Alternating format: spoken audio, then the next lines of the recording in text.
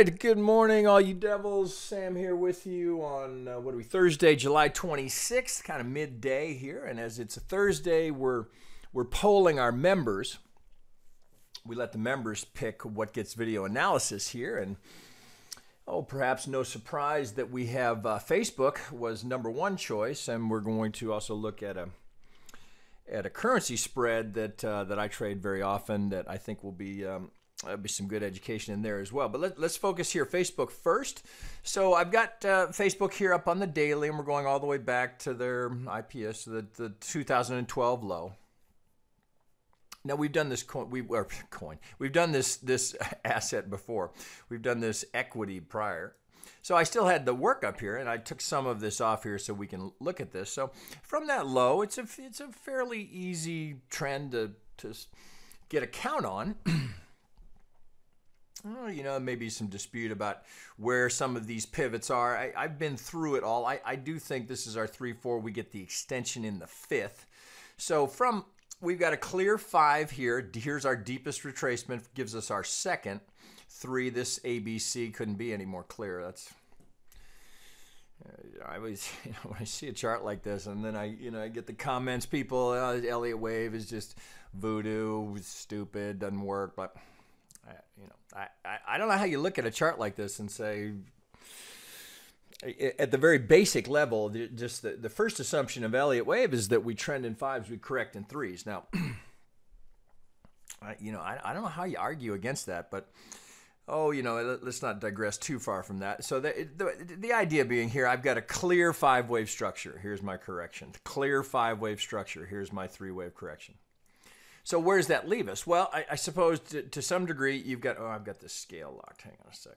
Let's unlock that. Okay. So to some degree, I suppose you got to ask yourself, looking at this, if you allow for this count that I have it here. So we just basic ops. So we'd look from 2 to 3. All right. Checking for the 4. All right. Well, what do we do here, right? Do you think this? So we do this nice clean ABC right into the 38 to the tick. All right, so literally, it's almost it's as though I couldn't script this any more perfectly, right? And this is, again, I don't cherry pick things. I'm just, I don't know how you argue with that. So there's an ABC to the tick at the 38, exactly where you're expecting the 4 low. All right, well, what's happening here? So one thought is, Starbucks, Facebook missed their earnings. Top is in, right? It's all over for Facebook. Well, if you just look at the length of the 1, length of the 3, and then think about the length of the 5, does that look like that top is in to you?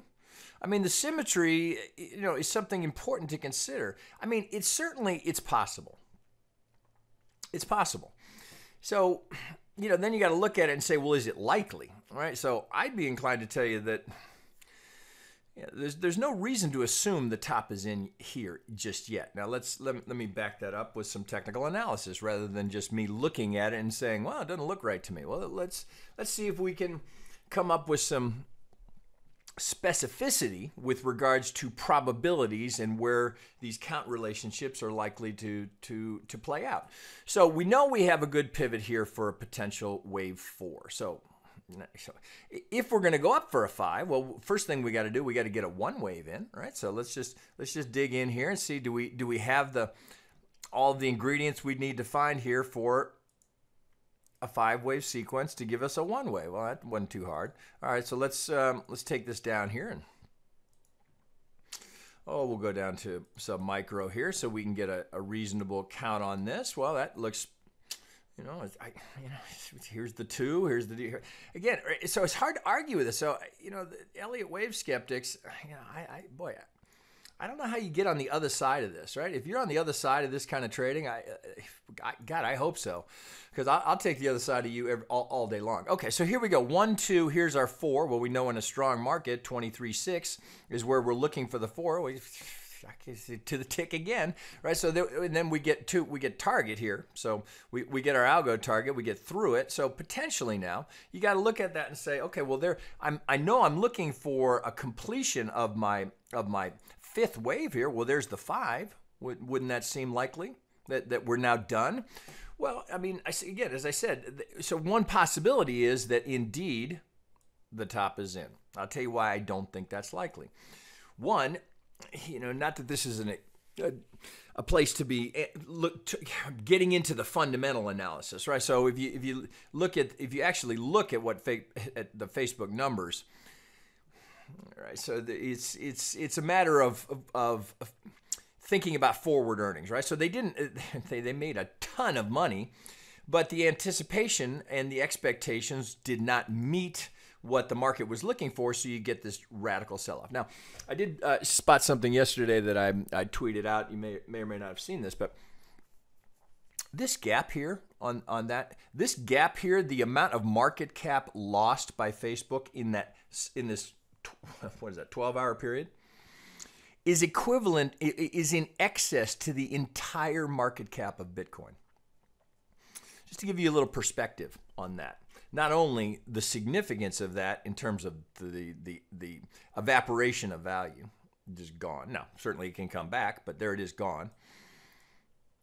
It exceeds the entire market cap of Bitcoin. So that tells you a couple things about Facebook and a couple things about Bitcoin, where it is, and my view where it could be going. Well, so let's think about that. Well, so if this is our 4, well, at some point we're going to have a 1 wave to finish our 5. So I think this is pretty straightforward. I think all we've done here is just put in a 1 wave. 2 is going in, 3, 4, and 5 still to come. So if we can go up a degree. Here, let's stay getting light blue. That's easier to see. We'll go up to micro. All right. So I mean, there's just no reason to assume the top is in. All right, so we could say, all right, well, how would we confirm that? Well, certainly breaking this low would do it. So we got to look at this and see what happened. Well, so just looking at that, all right, from swing low to swing high. Anybody, before I draw it up, want to guess where that went? I'll wait. All right, now that should shock nobody. Where do we go? Well, we got a couple of things here. So you can notice this. So we got a little shelf here of prior resistance. Maybe that's in play here. Swing low, swing high. All we've done is go to the golden zone. If this is going to play as a 1-2, we're looking for the 2 between the 50 and the 786. The fact that we come down here and just drop a toe into the golden zone and we've had a little push off of that. Now, that doesn't guarantee that this holds. Certainly, that's not what I'm saying. But as to where it would find support, all right, that shouldn't be terribly shocking. Now, again, we don't know that it holds, right? Wave 2 can go down, can be, we can go to the 887, right? Until we take out this low, there's no reason to assume that we're not, still in this trend. Now, if that happens, if we do go down here and break this, well, now we got to reconsider, because then we do know, we don't have to wonder, we know that is in here. But until that happens, there's no reason to assume anything has happened here other than a wave 2. Right, so if you think about it, let's back out and just think. If it were complete here at the 5, that means that we'd be looking for the next trade here, if we've completed here, down here at, well, let's call it 118. So we'd need from where we sit right here. So that's 176. To 118. I mean, I suppose it's possible. I suppose it's possible. I don't know that one disappointment in earnings here in terms of, well, I'll let you read the report. But one disappointment here in earnings enough to top Facebook. I mean, maybe, right? It's possible. But until this low breaks, there's no reason to assume anything other than all we've done is put in a 1-2. Now, given the gap here, it's tough to get a breakdown on that. I mean, I don't know. There's nothing. We really don't have anything to work with. We just have a giant gap. Well, we know one thing about gaps. Markets abhor them. So odds are market's going to make an effort to fill that gap. But it may be so weak that it can't do it. So, just don't assume anything yet. All we know is that we've got a 5-wave structure here. And then we've had this severe reaction. Dramatic loss of market cap, but we're holding a technical level here that would imply that we've just gone to where you would anticipate that correction coming. Now it can go deeper, and we don't have any subdivision, so we can't put a wave count on it. There's nothing I can do with it other than just say, well, potentially now that's an A.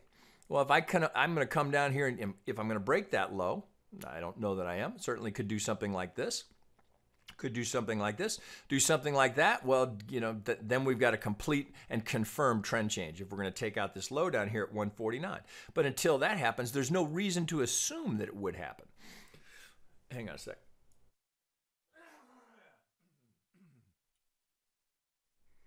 All right, I'm back. Okay, so some sort of corrective action, all we're looking for now. From this low to this high, we essentially sit and we wait and see, well, are we just correcting that? Or is something else going on here? So this potentially, maybe that's the drive down. This could be 1, 2, and then we'd be going down 3, and then we'd be putting in the A wave of the larger correction. I don't see any reason to make that assumption just yet, regardless of what your thoughts are about Facebook. So it's kind of a hurry up and wait here because we don't have anything to work with other than that giant gap. So, even if we go back to the daily where we sit here, we kind of got to watch that, right? I'd be inclined to tell you, and I'm not trading Facebook. I'm not in it. But if I were, you got to anticipate that if you're comfortable trading options, you've had an explosion in implied volatility here. So there's probably great opportunities to be a seller of out of the money options. But subject for another course and content that we'll be developing for option traders. But right now, I guess my broader point is there's no reason to assume anything other than we're just correcting that 5-wave structure there. So I'm inclined to put my wave 5 much higher. I think all we've done is put in the beginnings of a correction of this 5-wave structure. 3, 4, and 5 all still yet to come. All right, now certainly I could be proven wrong. That could be the top, but we have a clear spot.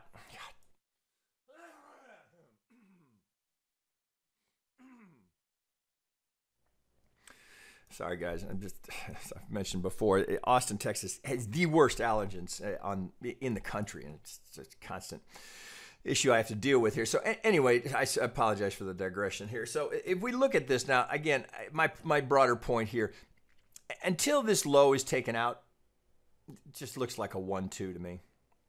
Right, that gap, they're going to struggle to fill that gap. Now, a lot of things have to happen here, and if this is going to go up and go much higher, well, the market needs to stay strong. Tech needs to stay strong. I would be buying it there, not selling it. That's a great place to be a buyer because I've got a clear place where I know I'm invalidated. So if just the basics here: swing low, swing high. Right, so buying here at the golden zone in Facebook at 175 seems very reasonable to me. You could put a stop. Well, a clear exit would be below 146 here, so in the 145 zone. So you're talking about roughly a $30 spread here if you were to enter here to where you're getting out. So if you're bullish as I am and you think the 5 is still yet to come, you got to do a little risk reward. So let's say you're a buyer here at the golden zone. We're looking for a wave 3 target here. If you went to the low down here, that's 3.78 to 1. You want to stay under the 786, 7.5 to 1, under the 887. I mean, there is a risk reward ratio here that can be very attractive to someone who is comfortable with that, right? You don't have to buy huge size here. You can work with some leverage. Options give you some leverage. There are different ways to approach that trade, but I'd be inclined to be jumping all over that as a buyer, not like panicking, oh, the top is in. That's a gift. That's just an opportunity to buy something that's been marked down. It's on sale. Up here, full retail. Oh, Facebook's on sale today. And it's not like, oh, it's just down. You'd be buying it right at the technical zone. It'd be most likely to pivot. So it's not just, Facebook's been marked down. Let's buy it. It's, well, what do the technicals suggest? Technicals suggest that we're just in the process of putting in a second wave, right? Much higher prices yet to come. That's what I see there, guys. I don't think there's a lot of complexity here. This will be the key pivot. If we break that, then 5 is in and we're going lower. Until that happens, I just see a 1, 2. All right, guys, give us a follow over on Twitter. We do make a real effort to engage with you there and give you some opportunities here to help us decide what's going to get analyzed. And we do have this contest running where we're giving away, we got 3 prizes. So first prize, 2 months of membership in our members Discord. Second prize is 1 month, and third prize is 2 weeks. So that's $700 of value there. And it's easy to enter. You just look at the link underneath this video. You just click it, enter your email address. That gives you 1 entry. And then if you share, tweet, post, like, any of those kind of things, that will get you another entry. It's a random drawing, so the more entries you have, the better. So the more times that you post or share or join our public Discord, which is free to join, gives you a little access to engage with us and see some of the things that we're doing. You won't have access to all of the material, of course, but at least you'll get a sampler. So you can find out more about that and anything else that we're offering up to you over on our website. That's tradedevils.com. All right, I'll be back to you guys later with an FX spread. That'll do it for